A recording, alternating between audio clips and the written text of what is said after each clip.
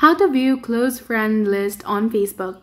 Hi guys, welcome back to our channel. In this video tutorial, we'll be discussing about viewing the close friend list on Facebook.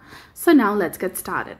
First of all, I want you to know that you cannot view your close friend list from your Facebook application or the Messenger application at all. You have to access the desktop side. So simply go ahead and open your favorite web browser and then search for facebook.com and make sure that you're logged into your specific account.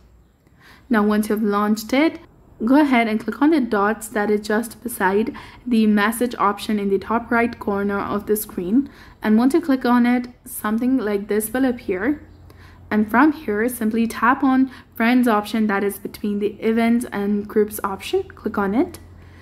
You will be taken to this kind of interface, and now click on Custom List option. And here you can view three different options, that is Restricted, Acquaintances, and Close Friends. As we want to view our close friends, simply click on the Close Friends option, and here you will be able to view all the list of the friends that you have added to your close friends list.